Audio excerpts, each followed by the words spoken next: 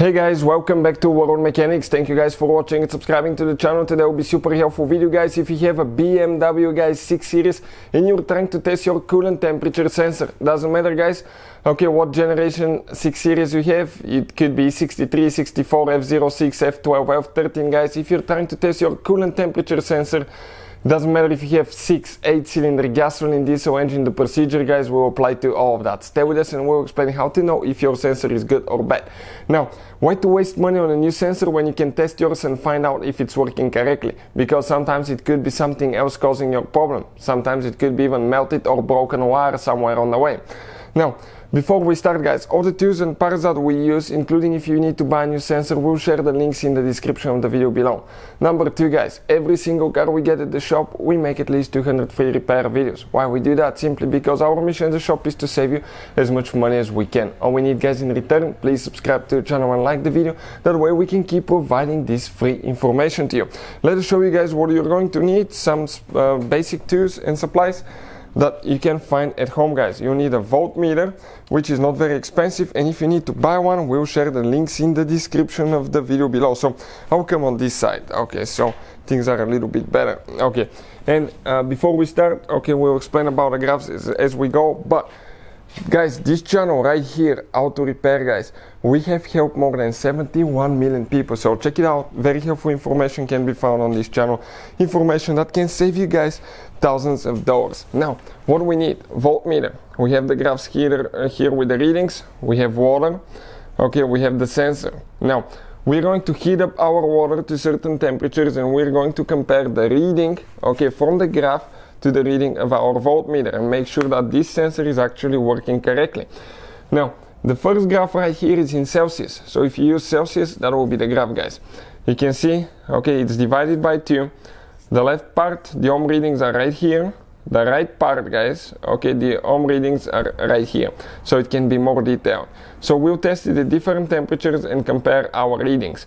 Now, if you're using Fahrenheit, this will be the Fahrenheit temperature, and this one will be the ohm readings for the Fahrenheit. So, now, we need to get the sensor. We're going to install alligator clips, okay, so we can connect our voltmeter and things will not move.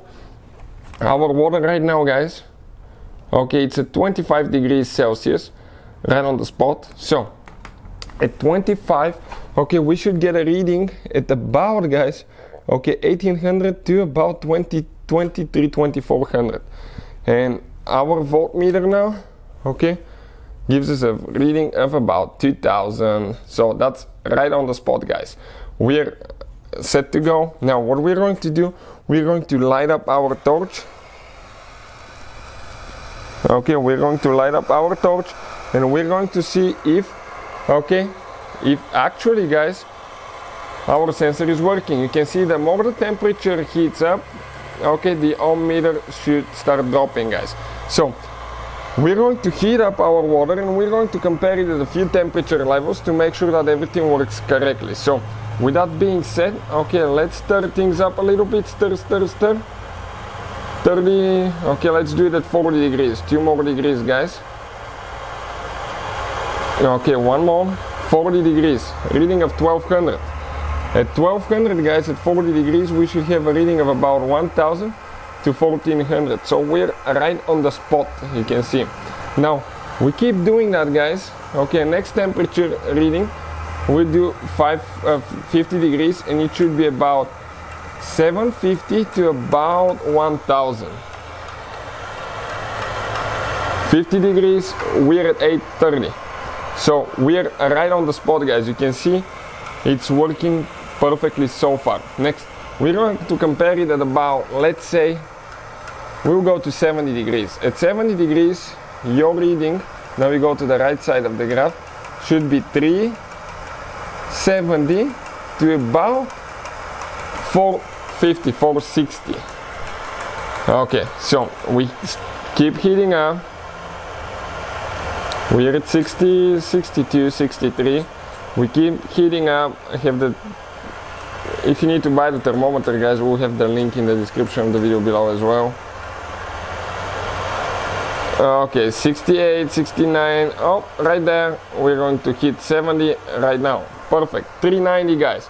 and we're right where we're supposed to be. You can see between 370 I think and about 460-50.